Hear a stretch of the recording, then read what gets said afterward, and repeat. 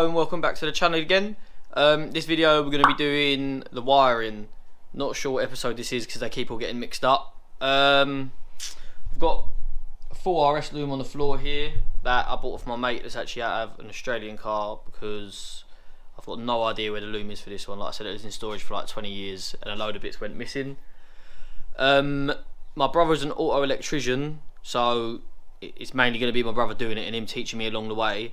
Originally I was going to completely lose the stalks around the column, but I've decided against it. I'm going to keep the stalks on because it's going to make it a lot easier to rewire, and I'm just going to have like push switches, so probably I'll have hazards, ignition, fuel pump and start. Everything else will obviously still be on the stalks. I'm going to wire tuck the bay completely. I'm also going to try and hide all the wiring in the car and all around the back of the car. I think we're probably going to replicate the parts we need out of the loom because I'm not running the standard heater box, so I'm not going to need that bit of the loom. I've not got an interior light. There's just a few things obviously I haven't got. Also the original RS loom still has the full Pinto loom on it, so I'm not going to be using none of that because I'm using the ME442 and they've made me a Duratec loom from scratch, and it also integrates with my aim dash. So first things first is I've labelled the loom up. These clips are probably going to be really mixed up again because I'm doing bits here and there with the loom. I'm ordering bits, and so these are probably weeks apart, but yeah, let's crack on anyway. Right, so the first thing I've done is I've got the loom on the floor, and my neighbour Mr. Pink, once again, cheers for coming over, helped me try and identify most of the plugs. So I'll run through quickly most of what I've got here. So obviously we've got the heater box. That's the heater box plug. Wiper motor plug is here.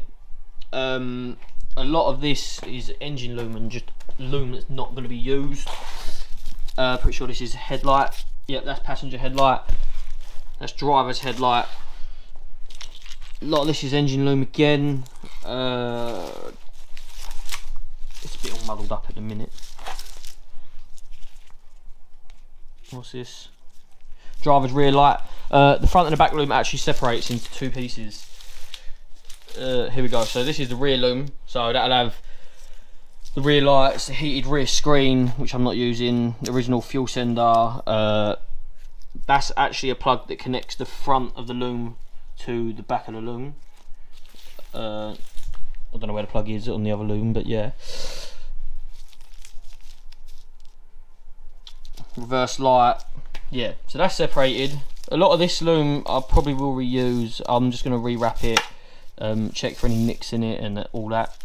To be honest, it's actually pretty good condition loom, so that won't need too much work apart from extending and rewrapping.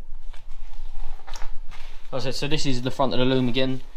So I plugged my indicator stalks in on the floor, so I know where they are. They're the original clock looms, which I'm going to cut out because I'm using my aim dash, which you'll see possibly later on in this video. What's this?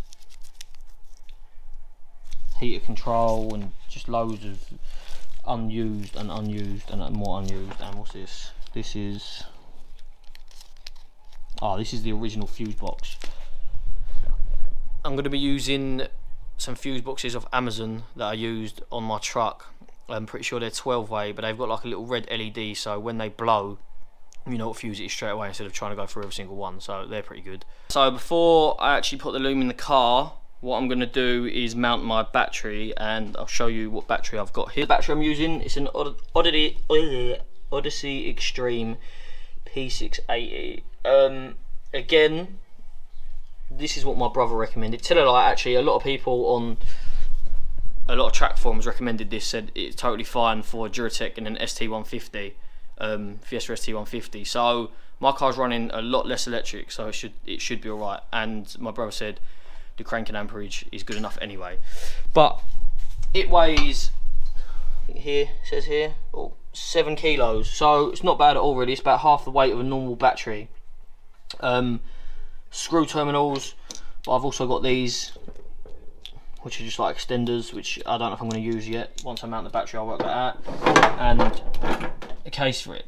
I got this off eBay second hand. I got it quite cheap. I actually paid 85 quid. I think just the case and the extended terminals on their own are about 50 or 60 quid, and the battery itself is like 110. The geezer barely used it, so yeah, I had a touch with that one. But I'm going to mount that first, and then we'll crack on and put the Loom in the car, see what goes where. So after probably about half hour of messing around, I've decided where I want to put it. I'm going to put it behind the passenger rear seat. I know it's meant to be better for weight distribution because you've got the driver and all that. And to be honest, I don't really want to run a big cable all the way to the boot. And it looks a bit ugly in the boot as well, because I've got all the carbon going on in the boot and the all the nice fuel lines and that, so I don't really want to do that. So I think I've decided with it here. The only problem with this is a bit hard to see. You see down there a little bit. It actually lifts up off the floor. I'm going to put it in with riv nuts, one down here and then one higher up. If that's not secure enough, I'm going to put a couple riv nuts in the floor and then just space up, just to make it more secure. So yeah, let's drill some holes and we'll get some riv nuts in place with a new mount, cage even. We'll probably powder coat this black. It's pretty secure. I mean, I've really got to give it some to make it move. I've also slid a bit of foam down the back in between the battery and the body. I might put another couple up the top just to make it proper secure. Right, so what I'm going to do is I'm going to give you a quick run through of the ECU I'm using, the dash I'm using, what bits I've got, etc, etc. Got to say big shout out to Motorsport Electronics, who have done me like a semi-sponsorship, sorted me out a nice deal on the bits that I'm using. There's their banner they sent me. I'm using an ME442 ECU with a plug and play Duratec harness, and I'm using an AIM Strada 1.2 dash, I think it is. My mate George is gonna 3D print me a dash around the same as the reservoirs. If you watch my previous videos, it'll be in the same stuff, the nylon stuff. He's getting that done now. As I'm recording this, I think it's a Wednesday, and he said it is going to be done on a Thursday. So fingers crossed the first one, the prototype, goes in all nicely. Right, so here we got the ME442 ECU. This comes with a pre-map for my bodies. It's just basically a base map to get me running and up to the dyno. I'm not sure if I can drive it. If I can drive to the dyno on that map, if it's safe enough. I'm probably not gonna. Probably gonna trailer it there. I've also got a lambda sensor here. Come with. I'm pretty sure this is connected to a laptop. This again is USB to serial adapter. Not even sure what that does. I've also got from them a Bosch 2-in-1 sensor. So this is a sensor for my oil pressure and my oil temp that obviously goes into one, which is very useful, so I haven't got to tap into the block.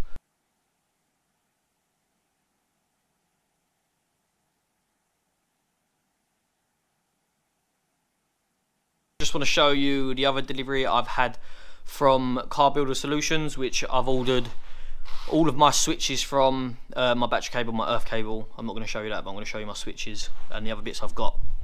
Yeah, so first I've got the little USB cover. I'm actually going to put this where the choke used to be on my car, because obviously I'm not going to be running a choke anymore, and it's got the little cover, so it's nice and discreet. But I think everyone needs one of these in their cars. I don't want to be driving along and have no phone battery. These are all my switches. They're white LED, some are latching, some are non-latching. I've got hazard, I've got ECU, I've got fuel pump, I've got a couple of blank ones. I'll show you one here. So these are the hazard, this hazard's one's latching. They're quite nice. Little lock nut on the back, and they're illuminating. So these are obviously going to be run where the normal heater control panel would be. I've also got one for the heater. When I get them all out, I will show you all of them. Right, so Julian's helping me make a little panel for the dash for my switches that you would have seen in the previous clip. So we're going to get that done, and then I'll come back to it. The panel and the switches rested in place, ready for my brother. Big thanks to Julian for helping me out with this one, because I am no good at cutting and measuring, and he is. We've got start here. This one will probably be ignition. This one will probably be fuel pump, or the other way around. This one here is going to be my little heater, and I've got a little small 2 kilo heater, and then we've got the hazards. The reason I've put them over there is because these are going to be the buttons I use the most. These are going to be the buttons I use the least. Also put a couple of riv nuts behind here, and as usual I've used the spread washers. Now the battery and everything's in place, the first thing we're going to do is the live and the earth. The battery's got little M6 nuts bolts on it, sorry. We're probably going to run it down the seal here and out to the engine. We're going to run the live with the earth. Cut the live cable so it goes from the battery to the starter motor to the alternator. Now we're going to crimp them. We've got 25mm cable, and obviously I've got the M6 crimps. First one done. Alright, so that's that one done. That's the cables roughly run, so we're going to take them back out and put the braid on it. That's the braid done. Now we're just going to peek it into place. Get it there, you bastard. Just roll it back. Nothing. Nothing might be that. Right, that's it all P-clipped in. Now I'm going to do the rest of the engine bay. Engine bay side done. I'm not going to bolt it on yet because I need to get a grommet. That's the standard wiring grommet in place. So I'm going to connect the alternator up, do the starter motor up, then we'll do the starter motor to alternator wire.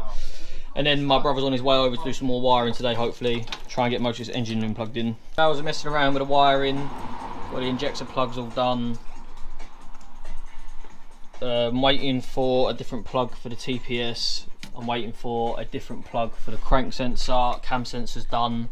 Not sure what I'm going to do with the water temp, because my water temp is all the way down there and I'm not going to get a sensor on it, so I might just put an inline one in here.